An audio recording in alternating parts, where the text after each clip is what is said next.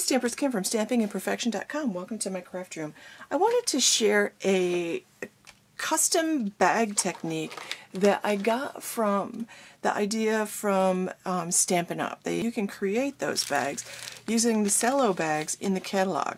Now the best size for this would be the 4x6 size, and of course I've used all mine, so I improvised and I'm using these clear envelopes because they're about the right size. I just want to show you how to do it.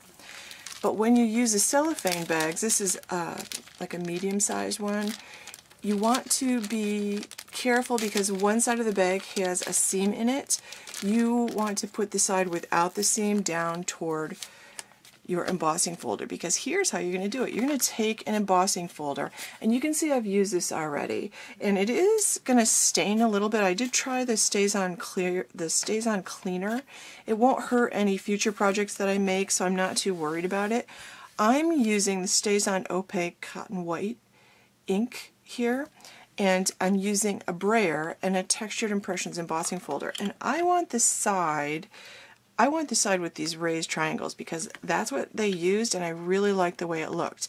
Now this Stays On Opaque ink, it comes, when you get this pad, it comes not inked up. It's a dry foam pad, and you need to ink it up, and you want this to be really well inked up. And then you're just going to, I practiced and learned that you just want to dab this on the whole folder. You don't want to press down because it will get in the crevices. So you just want to dab this, and you want to cover the entire thing. Now I've used also, I did a video a while ago, probably about a year ago, on using your regular ink pads. They wash off really nicely, your regular dye-based ink pads. This is a solvent-based ink, so I'm just going to ink this up really well because I don't want any blank spots. Now, it doesn't matter which side of this I'm going to put in, but I would like the front to go down toward the inked embossing folder. I'm going to close this up, and then with a bit of pressure, I'm just going to roll my brayer back and forth. If I were to run this through my Big Shot, I would actually get the texture on the bag along with the ink. Now since this is a solvent-based ink, it takes a while to dry. The dye-based inks won't work. They won't ever dry on this, so you need something that is actually a permanent ink. You could use your Stays On, your black Stays On also. Just remember that that's probably going to stain your embossing folder. So just keep that in mind. So I'm just going to roll this, and I'm putting some amount of pressure on it because I want to give it good coverage. And then when I take this out, when I pull this out, this is what I have. How fun is that? And now without touching the front of this, I'm actually going to let this dry for probably about a half an hour or so. So don't touch the outside of that.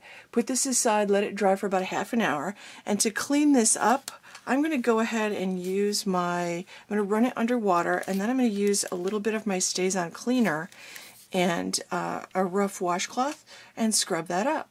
So stay tuned, and I will share in another video the project that I create with this custom Cello bag. How fun is that? Thanks for watching. You can get the Cello bags at mystampingstore.com. The 4x6 size works perfectly if you have them. If not, again, you can get them online at mystampingstore.com. Check out my blog at stampingandperfection.com. Make sure you sign up for the mailing list because the 12 Weeks of Christmas tutorials start on October 1st, and you don't want to miss any. So make sure you're signed up and confirmed on my mailing list at stampingandperfection.com by October 1st to get all 12 Weeks of Christmas tutorials. Thanks for watching.